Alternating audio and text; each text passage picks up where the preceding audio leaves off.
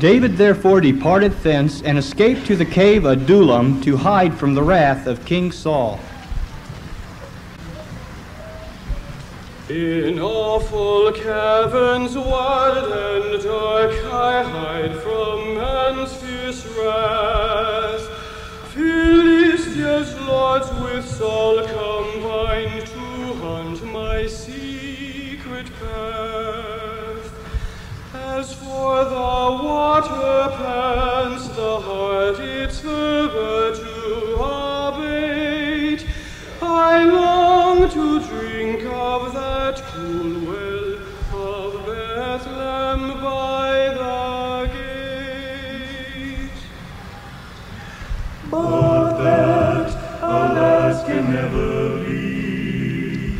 The feast Philistine host, the city of thy children's joys, her plains and shepherds' foes.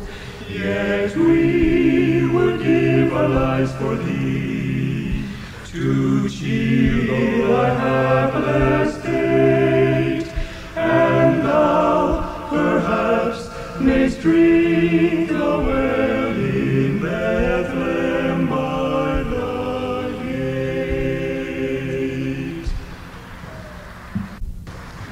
I do remember well that day. 'Twas at the new moon of the plenteous year. I was near Bethlehem's well, beside the gate, when lo, a messenger came to me, and I was called to join my father's family. I lifted up my face to God, then left the white sheep in the valleys.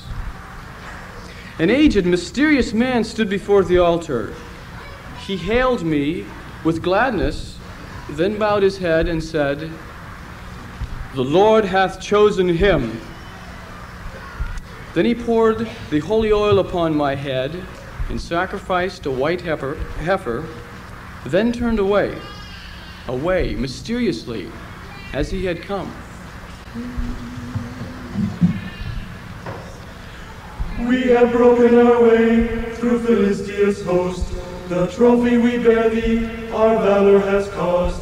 Let thy heart cheer thee now, for our love has been great. Drink, drink thou of Bethlehem's well at the gate. The Lord forbid, it is the price of blood. I thirst for it as thirsts the wounded heart for distant streams. But it hath cost thee jeopardy.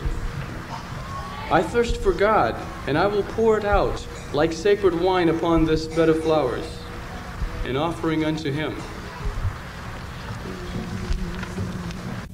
Oh, why is thy soul cast down with care, and why do thy foes disquiet bring? Hope thou in God, he hears thy prayer, and thou again his praise shall sing, and thou again his praise shall sing.